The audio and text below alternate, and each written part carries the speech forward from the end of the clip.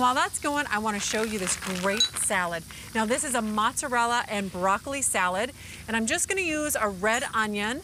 About half that is a 1/4 cup, and that's perfect.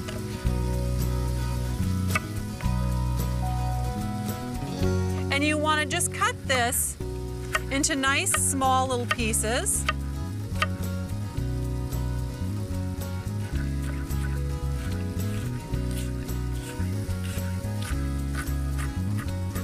And not too little, not too big, just nice and bite-sized.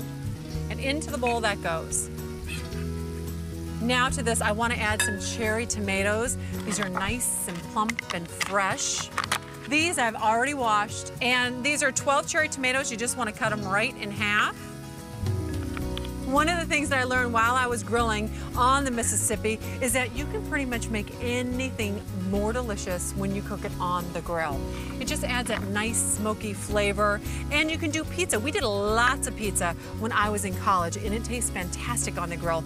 And then to this, just 4 cups of broccoli florets. And I bought these frozen, I just thawed them out. Then a 1/2 cup of little pearl-sized mozzarella balls, or bocconcini, which is about half this container. And then just a 1/2 cup of red wine vinaigrette. Give that a good shake and drizzle that over the top. And you could see all the flavor in this red wine vinaigrette. It's gonna be delicious, nice and bright. And stir that. Now I'm gonna let this marinate for just a minute or two, and while I do, let me get my salad onto the plate. Nice, hearty Mississippi River lunch or dinner. Everybody is gonna love this meal.